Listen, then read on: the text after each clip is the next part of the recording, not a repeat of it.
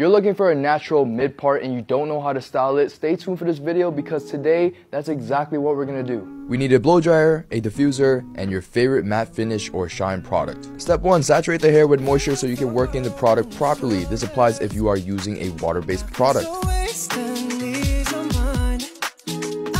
Step number 2, after applying the product, slap on the diffuser and on medium speed, medium heat, hover over the hair to dry out and activate the product. During this process, do not overthink it. You're simply just trying to dry out the hair. Pulling the hair back and scrunching it will just allow some pockets for air to flow through.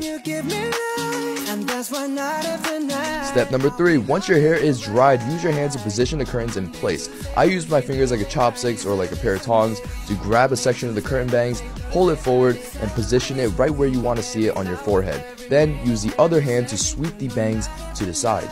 And the last step, if you want more texture and volume, use your fingers to tease the hair, fluff it up on top, and there you go.